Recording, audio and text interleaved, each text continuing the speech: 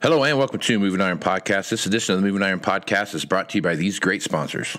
Axon started out of a passion for keeping agriculture moving.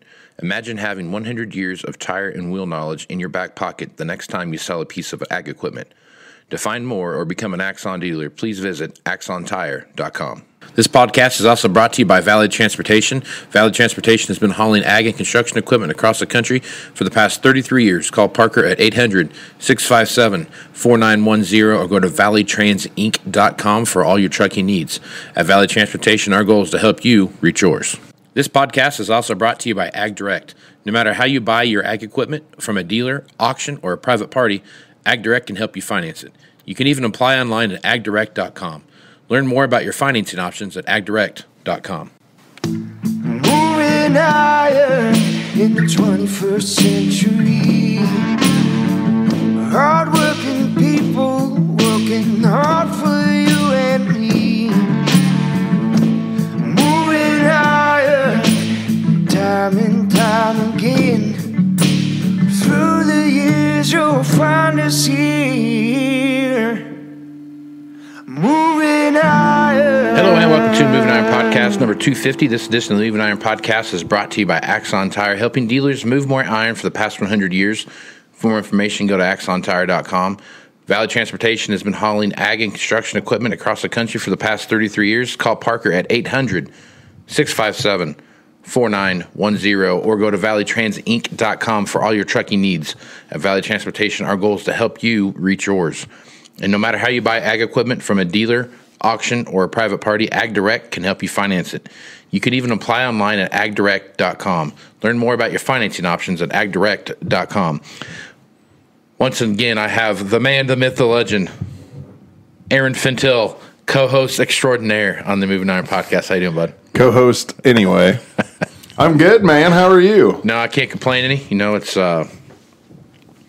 is a bit warm for this time of the year, but we've been getting this, it'll be like negative 25 and then 50. Right. Yes. So we get this. So what's that do to your sheep? Not much. What the biggest concern, sheep related, is it ever going to bring any moisture our way whatsoever? Yeah. Otherwise, they're all going to be living somewhere else. So, Well, yeah. there's that. Yeah. We need some moisture in a real bad way. We do. I hate to say this, but I am here with open arms waiting for that March pounding. I bet you are. I knew it. I thought maybe not, but then I knew better. It was coming. Yeah. So how's this week been so far? So we're the first week of February, 2022. We had a kind of a rip-roaring January. Very. Not shocked by that by any means, but I was a little more. I was shocked by how much busier it was than December, because typically you don't have that. Yeah, I was too, from the standpoint of your typical December and the way that worked out for us. But I think a lot of the stuff that we saw happen now is there is a small trickle of some trade-ins coming in. Right, yes. And a lot of that's kind of getting settled up. Right, there's a little bit of fresh meat. Yeah, so I think there's some of that. Just one little slice of prosciutto. That's it. Everybody go. So you saw that happen. And then if you had, you go back and take a look at what the overall kind of market perspective looks like. The spectrum. The spectrum. Yeah, no kidding. Everything that you look at right now is a record.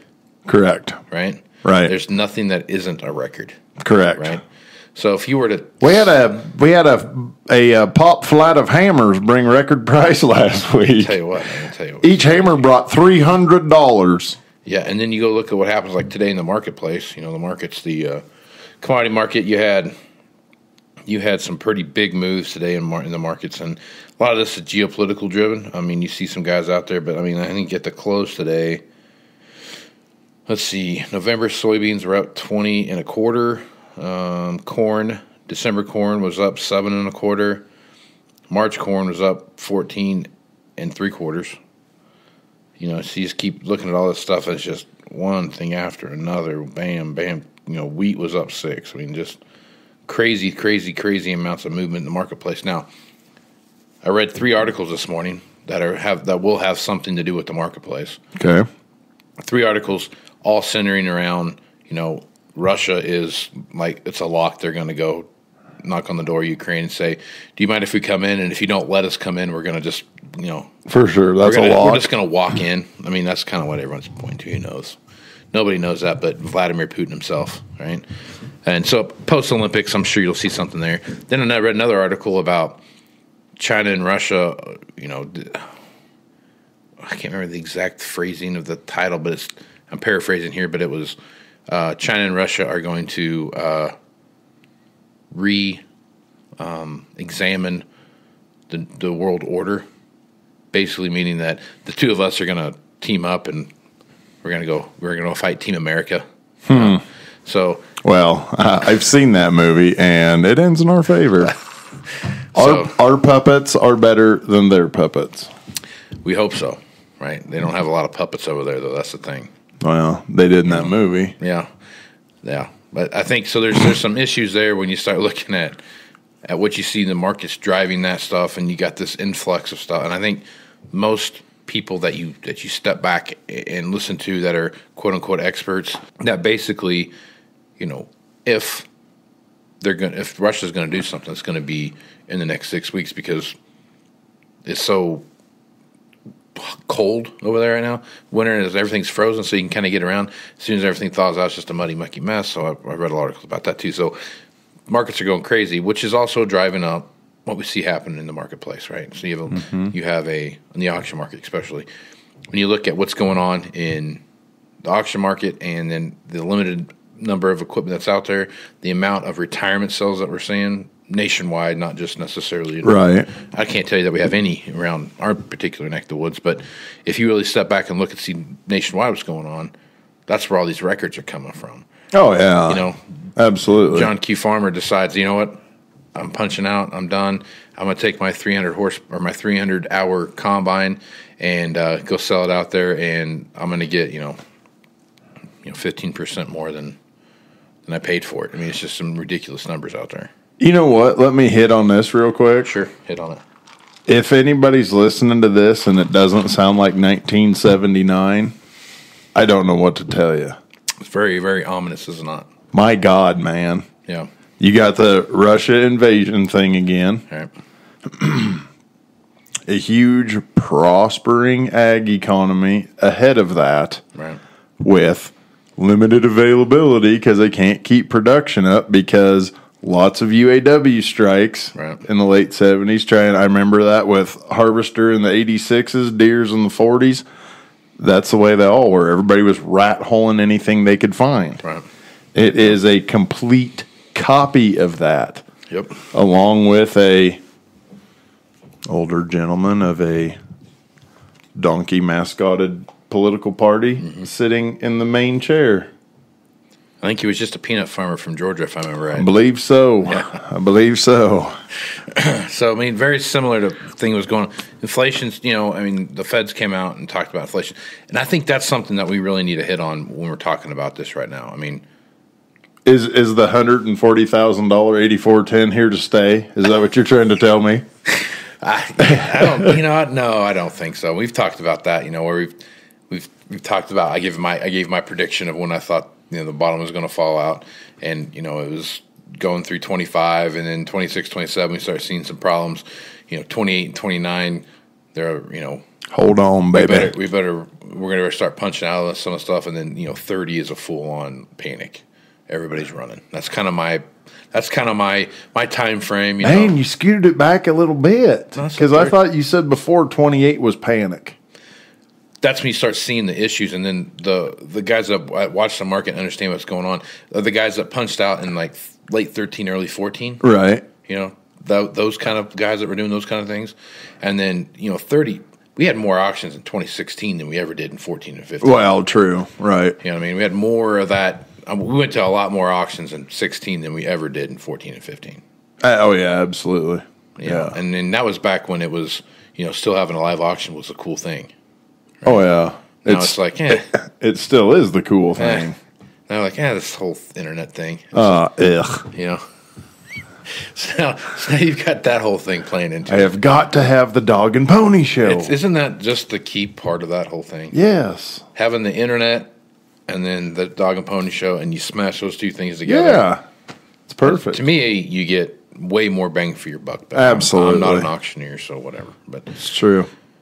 But if you only if you're selling things for 50. Well, 50. I'm good at 50. That's right. If you want to sell something all day long at 50, I'm your guy. But if you want him to ring man, he will put on a show. But yeah, they've got a. There's some big hurdles ahead of us right now.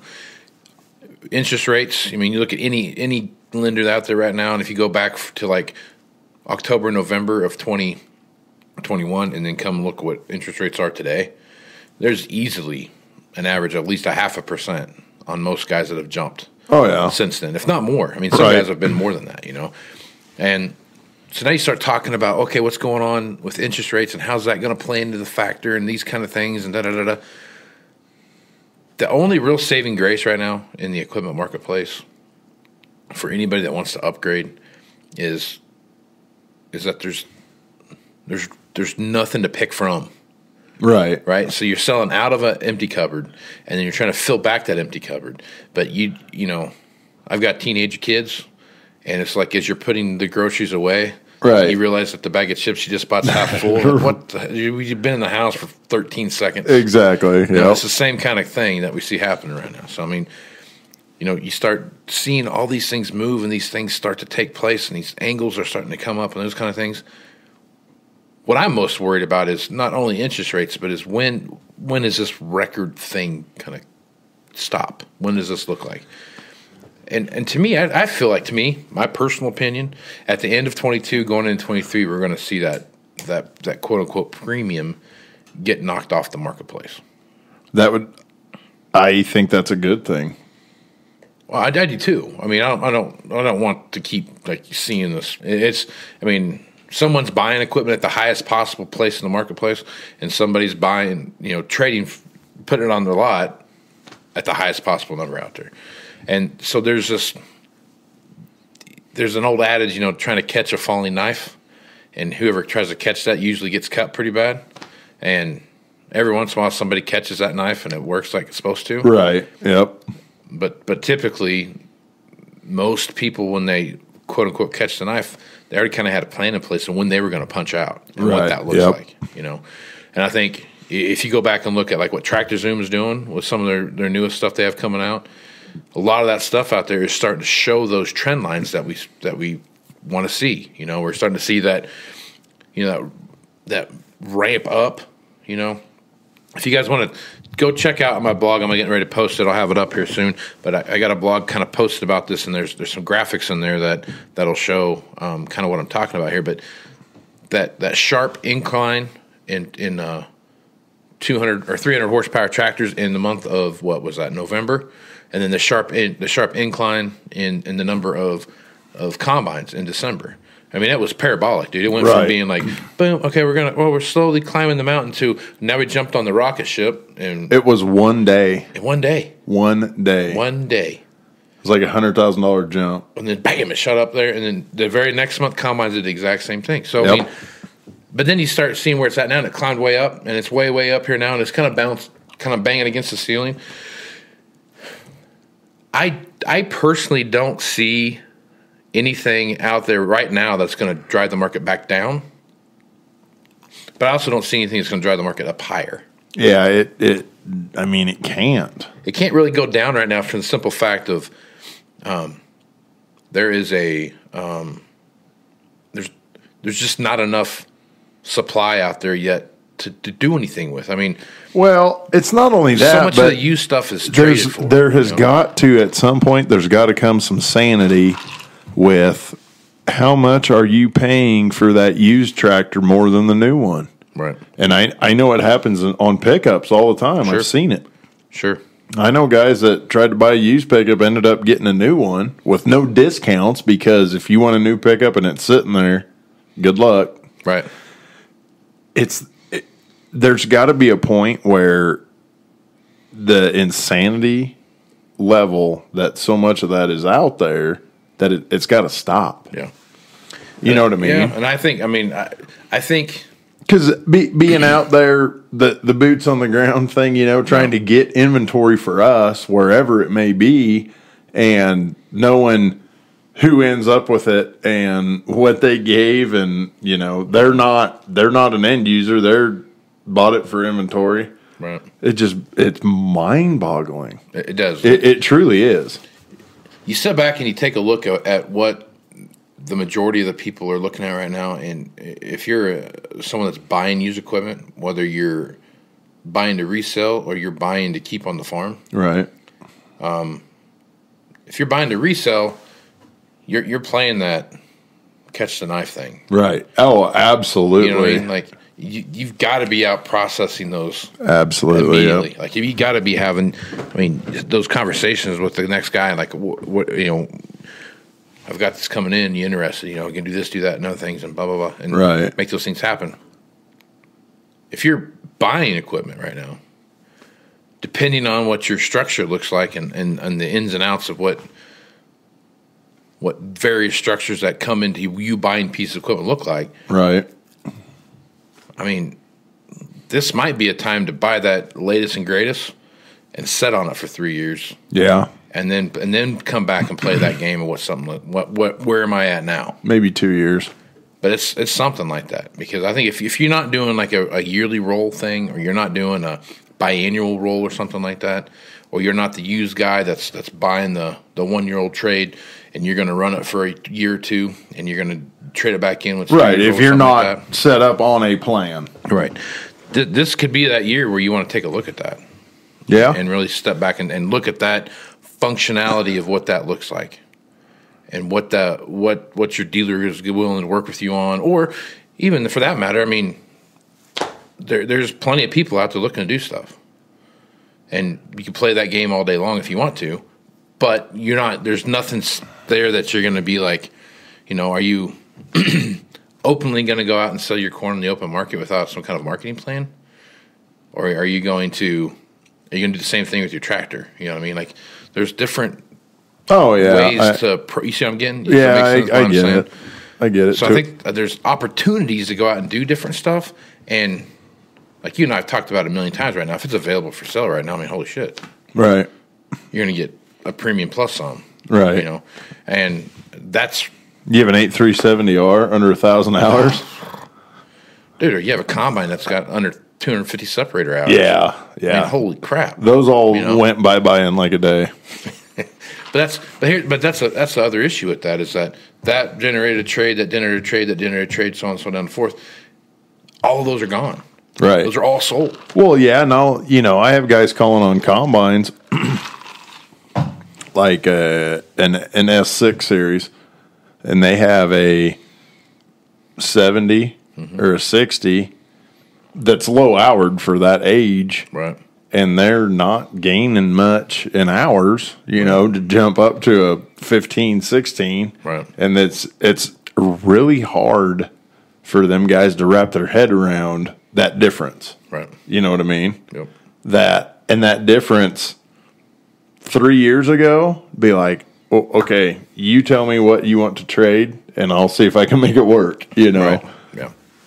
Yeah, that's a lot of this, too, is that we're putting deals together that are, all right, cool. Well, let me see what I can do. I'm going to take these two pieces of rope and see if I can't pull it together hard enough to tie the center off to make just enough. And luckily right now, that rope, there's plenty of slack in that rope. Right. To make some very unique things happen. Oh, absolutely. Do it every day. That the only thing that does get done now is unique. Right. To a point. Yep. And you start looking at, but my big concern right now is something I had it figured into my mind of what this looked like, And if you've listened to this podcast and you've listened to Rich Posson when he's talked about interest rates and what that looks like, his feeling about this interest rate thing is that, and this inflation thing is that it's very short term, right? This is, once manufacturing gets ramped back up and there's enough goods out there versus the money supply, then all of a sudden inflation comes down, interest rates should follow along with that, and then so it's a blip, not here to stay. Not here to stay for a long time. But he does think in 2030 that there's a massive, a big shift backwards in the economy. So as you think about that and those things start to play in and what those factors look like, I mean, right now, even though interest rates have come up. So hold on, time out. Yeah. That could be an extra ass kicking. Like, what do you mean? Well, say you go 2 years from now where you're at the tail end of the insanity, the premium or whatever. Mm-hmm. That's 2 years from now. That's 24. Right. 6 years after that, the bottom falls out. Be scrambling before. I think that as the premium comes back off and things get back to quote unquote normal, that it's not going to be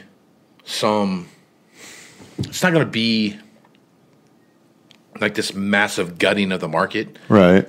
It's just going to be that now, a 500-hour,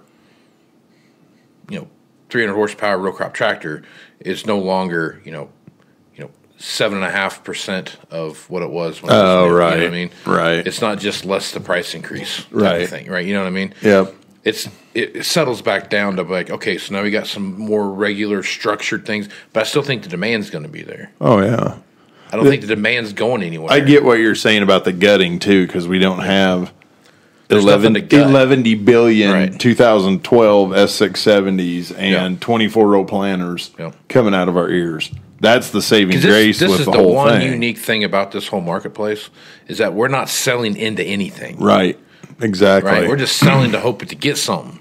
Exactly. I mean, in every other downturn that we've ever been a part of, you're selling into, even when there were equipment shortages, even like in 2010, when there was equipment shortages around, like as the ag economy took off and ran before we got to 2012, even then, yeah, you didn't have a lot of quote unquote use and lead times were doing this. When I first started doing this in 2006, I mean, we're talking like lead times back then that were like 9 months to a year out, and people are like, how are you supposed to go out and do this when you're dropping off the one and you're wanting me to give you a trade value on the one that you're just now getting, Right. I mean, you haven't even used it. Right. Even though there was that kind of demand, we were still selling into a pile of equipment. Oh, yeah. Yeah. You know what I mean? Like, there was never a time when we look back going like, well, we've only got 75 combines. Yeah, you know what I mean? Know you know what I mean? Like, and exactly. That's kind of where we are. Like, we got 75 combines. We feel like if we have X, or we've got 65 or 66 row crop tractor, or whatever the number was. Yeah. We've got healthy inventory level. And I remember my rule of thumb forever as a used equipment guy was always, if you've got X number of combines, I don't really care what number of heads you have, what kind of heads you have. You just need to have twice as many heads as you have combines. Because typically you had a row crop head, right, and you had a platform head of some sort. Right. Yep. So that was, if you had 75 combines, you typically had 75 or 50 to 75 corn heads, and you had 50 to 75 platform heads of some caliber in there, right? And I mean, now we just don't have that problem to sell into. No, I mean, and I really believe that if you had full-fledged, typical 6 to 8 week,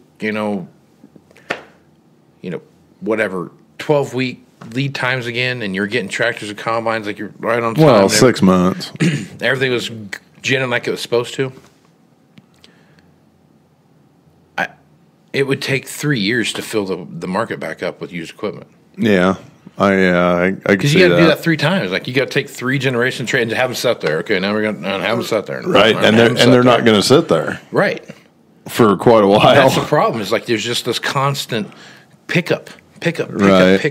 Yeah. Because typically you had this whole thing set up. That whole thing just totally justifies your map, your calendar for this whole thing. Congratulations. I appreciate that. Thank you. But it's one of those deals where you have, as you look at this and those things kind of gin along, in any given market, you're going to sell about 75% of what you've got back into your AOR. Right? Oh, yeah. And that other 25% is a 6 one, half dozen another when it comes to, am I selling it back to somebody here? I mean, I got a jockey I'm going to sell it to. Am I looking at some other dealer transfers? And they're going to trade some stuff back and forth, export, whatever it is. That other 25% is what's going to sit there and stay. So by 3 years worth of that stuff coming in, you're back up to 75% of your overall marketplace, assuming that you don't do anything with that 25%, right? That's just some hard, fast thing. Oh, yeah. You're like 75% full. Right. Right?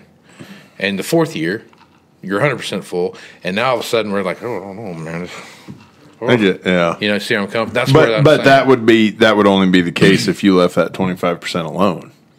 Well, at that point, I mean, like if you parked it out back and did nothing with it. So what was the big factor in 2012, 2013, 2014 that was driving that behavior that we saw? Everybody was buying new. Right, yeah. It wasn't like there's a lack of money out there. Right. There was just nobody that was like, my problem is I have too much money to pay. I've had that for 6 months. I'm tired of it. I need another one. So my accountant says I need to somehow, guys coming into my office like, well, I had to talk to my accountant and I got to spend $250,000 in the next 2 weeks. Like, right. What? Need a hand? Why don't you just write me a check for $250? We'll call it even. Here, I have a list. Consulting fee. Yeah. But then all of a sudden you have this guy that comes into your office and says, you know, hey, man, I got to spend $250,000. Like, great, what do you want? I've always wanted a new X. Right. I always wanted a new Y. Yep. Awesome, I hear you. I've got this near new over. No, I want the new one. Yep. Exactly. That's what drove that problem. Absolutely. And that's where I think we're going to head into that as we start going on this thing. Yeah, and you're right. We're also mirroring that to a point, but it is so lagging in catch up time that it's going to take a while. Yeah, no doubt. So that's why I think when I'm talking about it, 25 is when we're full. 26 people are like, oh, it feels like we're kind of full. 27 is like we're full, and then 28 is holy crap, we're full. Then, yeah, but there again, that's only if you don't do that 25. If you're actively trying to move that other 25. Yeah, but think about maybe in 28 you're going, oh. Even we do have some inventory. As you may be moving that stuff, you still are going to run into that wall of, you know what, I've got the S680 I've got the S780 right now. Right. That's the 2018 780, and now we're looking at the 2023. And instead of me buying the 2018 and jumping to like a 20 or a 21, I was going to get the new one. Right. You know. Yep. Let's go ahead and get the new one, and then we'll go. You know. You're back to that skip a generation deal. Yeah. And that's a bad deal. That is what causes the problem. I mean, when you had 9,600 guys, 9,610 guys, that were jumping to a 9770. Yep. You know what I'm saying? Like they were jumping over. I want to trade combines. I don't know you want like a 60? But you're supposed to buy the 50 series, right? Okay? And this 50 series guy is supposed to buy the 70 series, right? Or at least the non-bullet rotor 60 series. Right. Come on, right? So. That's where I think it's gonna cause that fill up. Right. I get it. Yeah. The hiccups are for a minute. I think it'll be. We're gonna get to the time of year here real quick. Yeah. Where it doesn't matter if there's only 2 370s left. The paying attention to that probably isn't quite so dire, and maybe that will. It better be. Just let me play this out, and maybe that will give everybody a chance to breathe for a second, and then maybe another wave. Not a wave. There are no waves. A tiny sprinkling of fresh shows up again. Post planning. Yeah. Yeah. I think there could be something there.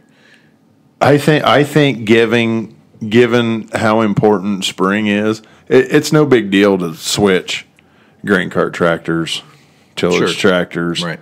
planter tractors, strip till. That's typically married for the season. Right.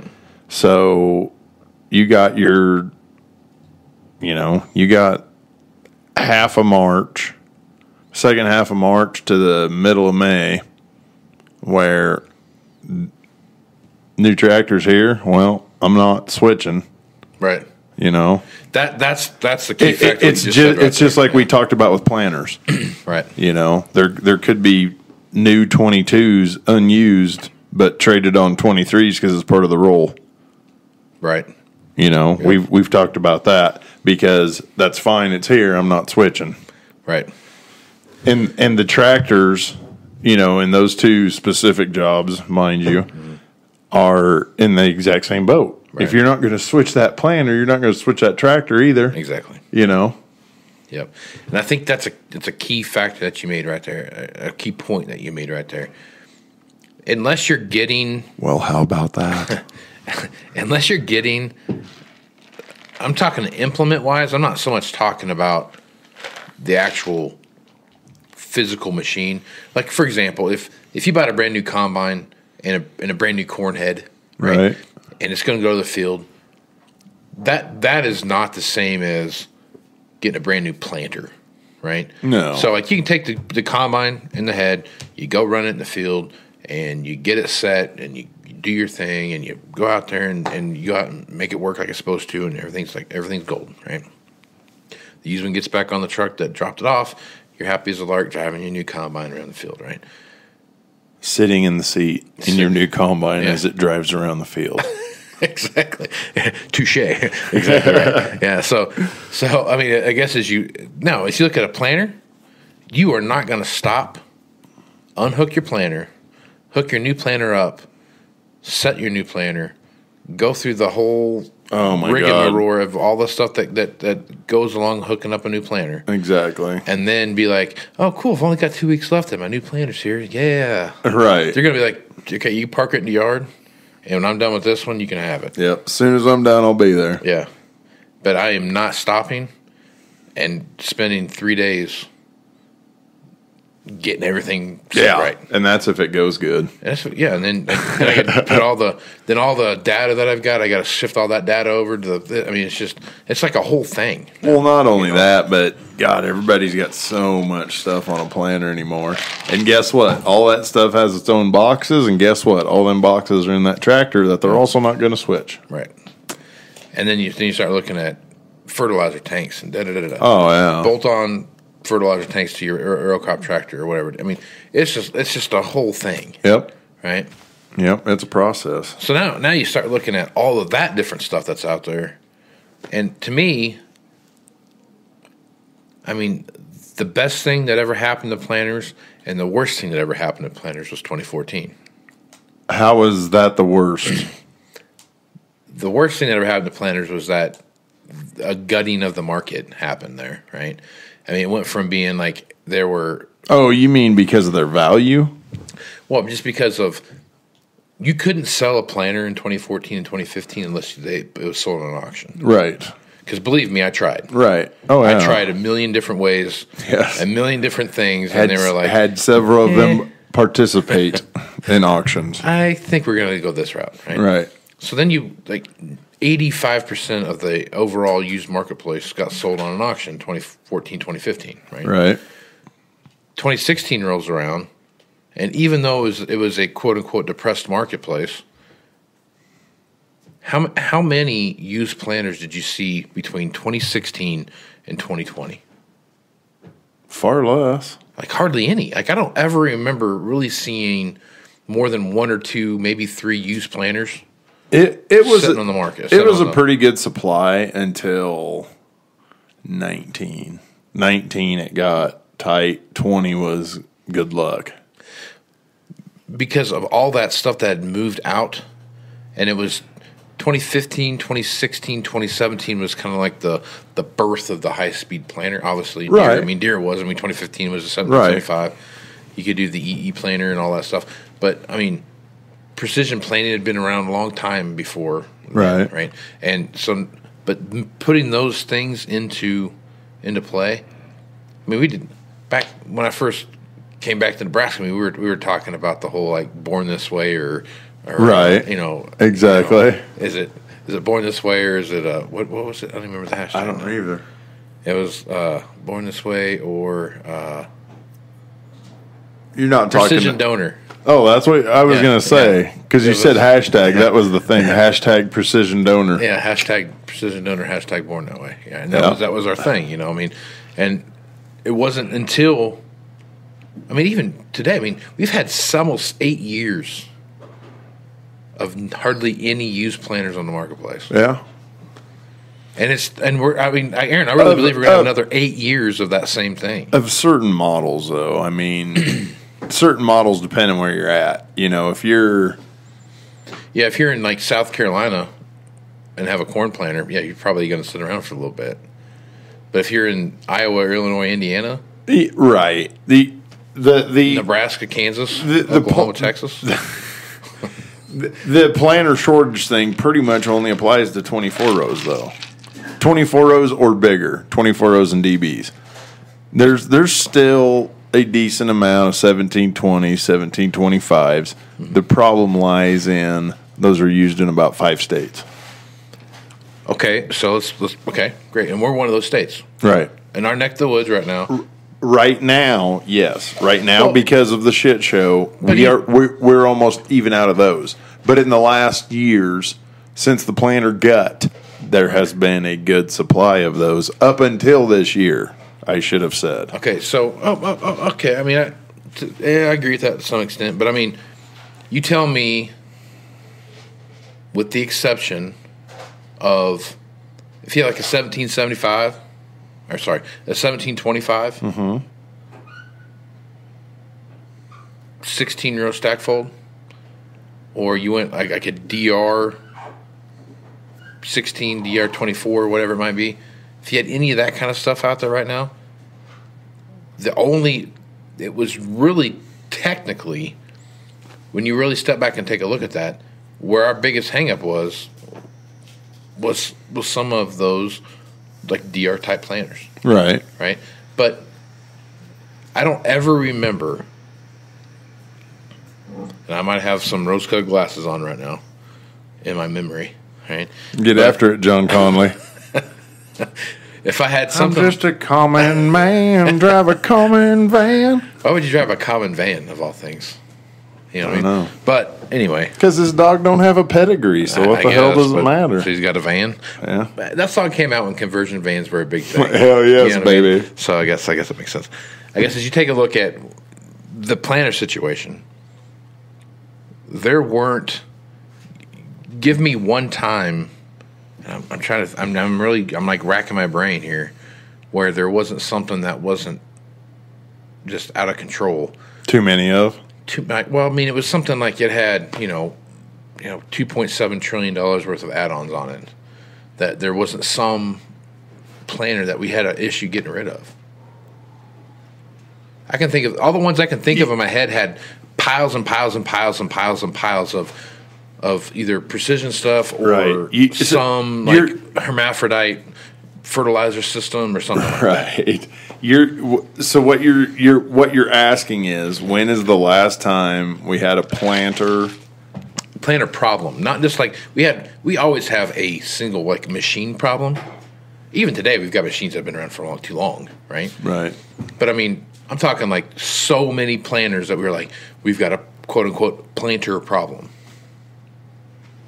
Yeah, not since then. Right. Other than like maybe one specific model here and there. Yeah, like one specific machine, like 16-row 1720s. So, but it was something like this one's got, it doesn't have lithosis wheels on it. That one does. I mean, it's right, like, whatever, blah, blah, blah. There's a billion different reasons that come into that. 1.6 boxes versus 3 bushel boxes. Right. I would like that. It's got 3 bushel boxes, but I'm looking for CC. I mean, there's so many different things that come into play in that. I can't think of, since 2014, I can't think of any place that I've been at where we've had a planter issue. No. outside of the onesie-twosie little things that pop up right. like that. Yeah. No, I agree with you. And here's the thing. And that's why I don't see why that gutting of the market has any bad part to it. The bad part is that now that we are back in the we have never recovered enough. There's not enough flow. We've never recovered enough. We've never opened the dam all the way. Right. To let enough water go down the river to keep it. I don't see that as a problem. It is a problem. And the biggest reason that it's a problem is that you have taken away the ability for a leveling of the marketplace. So now that you've had that, we had a leveling of the marketplace from 2017 to 2020. Yeah. I would very much agree that there was a leveling of the planter thing. Now, but we were on a very, you buy mine, I'll take yours on trade. Right. Take that one on trade, I'll buy yours. Right. There was easy, like a 1-for-1 ratio. Well, now you get to here where we're at now, and this 1-for-1 ratio, this little very delicate ecosystem that was working so intertwined with each other, and things were like perfectly happy, and everything was gumdrops and candy canes, and the butterflies were flying around with the rainbows in the back. All of a sudden, a giant tornado comes through and just demolishes all that, and now there's not that 1-for-1 ratio anymore. It's I want to buy that one, and there's 4 other people that want. So now all of a sudden, this catapulting of the planter marketplace is through the roof again. Oh yeah. Does that planter work? Yes, I'll take it. Okay. Yeah, that planter. I mean, it's got it's got row units. Right. They're attached to the bar. Is that what you count as working? I even had a guy call today. He called about a planter that was sold. Obviously, he goes, "You got any others?" I said, "No, not a single one." And he goes, "Is there maybe a farmer somewhere in your area who would consider selling his?" And I'm like, "That's where we're at, man. Mm-hmm. That is where we are at." Yep. Facebook Marketplace, desperately wanting 24-row planter. Like, damn. And I think where the planter market differentiates from the overall combine tractor sprayer market thing is that there's always enough turnover in those 3 categories. Right. You know what I mean? Like, there's a group of guys that will run a combine for 1 year and get a new one. Then they'll run a combine for 2 to 3 years and get a new one. And then they'll run a combine for 3 to 5 years and they'll get a new one, or a newer one anyway. And then they'll go from 5 to 7 years and get a new one. And then there's the guys that buy the 10-year-old and they run them forever. Right. They run Whereas them for 10 years. Planters, you don't necessarily have the every year, every 2, every 3 guys. Some guys are every 2 years they get a new planter, and then some guys are like, I got a 1710 that still works great. Right. And that, that's the planter marketplace. There's no real ebbs and flows to that marketplace based on the individual person that buys that piece of equipment. Right, yeah. It's kind of, a planter is the single most important thing on the farm. Absolutely. But it's also, it's going good. I put a few new seed discs on it, and I'll put a few new openers on it, and I'll put a new gauge wheel on it. Those, bing, bing, bing, boom. I spent, $500 a row, and I got 24 rows. Next thing you know, I spent $12,000. Right, planting. exactly. And whatever, I'm happy with that. I'm fine with that. It goes out and plants, and I'm good to go. Yep. And versus the, it's got CCS, it's got clutches, it's, what else do I need? It does what I need it to do. Right. But then there's some that are like, I want the cutting edge of everything because I need the individual row to do its own little thing. Right. And that's awesome. And there is a group of people that is a perfect fit for them. Absolutely. They drive a huge industry. Yeah. I think right now the planter attachment industry is just beyond steroided out, man. Yeah.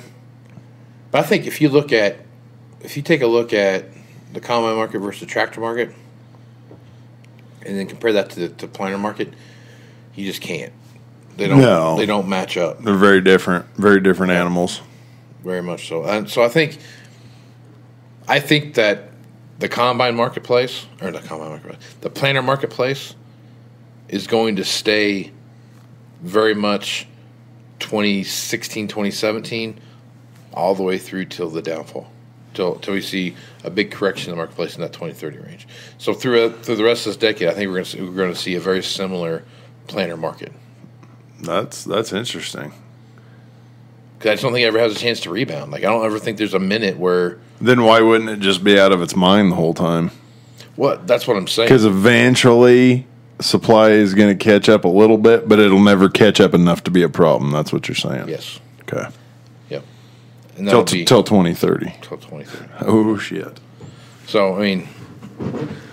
Where on earth do we wholesale DB240s? I've got 13 of these DB240 high speeds. Yeah. So I think there's a big deal there. So make sure your tractor has the quad pump. 17,000 gallons per minute. Right. Right. So, all right, man. Well, I think that's a good jumping off point for this particular edition of the Moving Iron Podcast. So, Aaron, if folks want to reach out to you and get more information about what you're working on or stuff that you have out there, what's the best way to do that? Real quick, one last thing. Sure. Just for our loyal listeners, Aaron Fintel's kid played Casey Seymour's kid in basketball tonight, and Aaron Fintel's kid won. By 2. So that's by not, 2. Let's not pretend like it was some kind of blowout. They were up by 10 at one point. They tried to give it away. They did. But yeah. Well, if people want to reach out to me for some reason, call me or text me 308-760-1193, and also active on the Twitterverse at aaronfintel. Those are the best two. Also on Facebook, if that's your flavor. Mm-hmm. So, cool thing about this whole JF and BS scenario is that those two guys know each other pretty well, right? And they know that we're good pals. So when they're out on the floor, it's funny to watch them talk a little shit back to each other. Right, back and forth. exactly. It is entertaining to watch that. So no, I do enjoy watching both of them play together. It's like fun. They've become kind of half-assed buddies because of us. Yeah, exactly. Yeah, so it's a fun thing. So, well, you can find me on Facebook, Twitter, and Instagram at MovingIronLLC.com. You can also go to Moving Iron LLC. No, wait, don't go to MovingIronLLC.com on Facebook, Twitter, and Instagram. Just go to Moving Iron LLC. But go to MovingIronLLC.com, and you can find all the information about the Moving Iron Summit coming up in Nashville, Tennessee, September 6th, 7th, and 8th. If you're a dealer and you want to come to that, man, it is open to anybody and everyone that wants to be part of that. Yeah, and you've been to since inception. Since inception. What's your thoughts on that? I'm waiting for the special reward. You got to speak last year. So. Oh, yeah, I did. Yeah. Finally. Yeah. Finally. I trusted the whole enterprise to Aaron. It is absolutely, without a doubt, the single best event that you can go to if you're a used equipment minded person. Yep, I think regardless of color. Yep. And last year, I will just say this: I always enjoyed it being a green only thing, and last year being open to all colors made it even better. So, red, other green, yellow, silver, blue, come one, come all. Yep. And I think the one thing that comes from all this is that no matter what you're doing or where you're at, used equipment is it's we all have the same problem. Yes. And we all have the same processes. And, so if you're... But conversely, the more we know each other, the more we can help each other's problems. Exactly right. Because his problem is my gravy. Right. One man's trash is another man's gold. There you go. You know what I mean? So, absolutely check that out. So, if you're interested in doing that, hit me up, MovingIronLLC.com. Go to Moving Iron Podcast at MovingIronPodcast.com, and I'll get you all the information that you need. So, check that out. All the information is out there. It'll be it's well worth your time to come check that out. So, with that, I am Casey Seymour with Aaron Fennell. Let's go smile, folks. Out. Axon Tire is going to have more tips, tricks, and client advice throughout the year and in September at the Moving Iron Summit in Nashville. If you're looking to sign up for the event, please head over to MovingIronLLC.com. We hope to see you there. Valley Transportation has been hauling ag and construction equipment across the country for the past 33 years. Call Parker at 800-657-4910 or go to valleytransitinc.com for all of your trucking needs. At Valley Transportation, our goal is to help you reach yours. And no matter how you buy ag equipment from a dealer, auction, or a private party, AgDirect can help you finance it. You can even apply online at agdirect.com. Learn more about your financing options at agdirect.com.